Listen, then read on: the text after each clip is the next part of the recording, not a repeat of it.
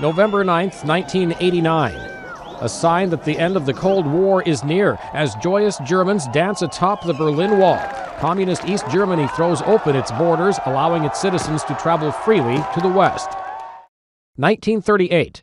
What becomes known as Kristallnacht, or the Night of Broken Glass in Germany and Austria. That's where the Nazis loot and burn synagogues as well as Jewish-owned stores and houses.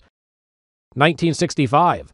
A series of power failures plunges the Northeast into darkness for 13 and a half hours. The blackout leaves 30 million people in 7 states and 2 Canadian provinces without electricity.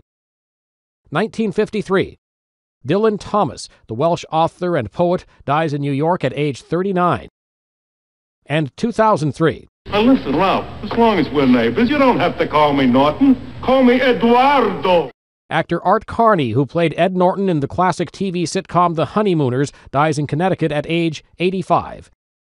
Today in history, November 9th, Mike Gracia, The Associated Press.